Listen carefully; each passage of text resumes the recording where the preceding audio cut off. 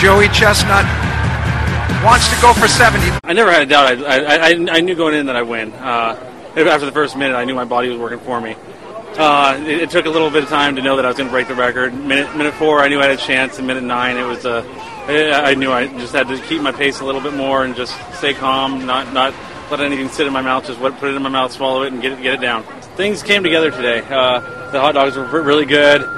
The weather wasn't too bad. It wasn't too hot. Everything came together really good today, and that's going to be a hard record to beat. It took me 4 years to beat 68. The winner is Sonya the Black Widow Thomas. I feel really good. And then because I won the competition. So the other way is like I feel a little bit disappointed myself that my numbers is a little bit lower than last year. It was a very hot water, too hot, like maybe about 90-degree water. And then I think make me sick because I have to dunk in the water, burn, right?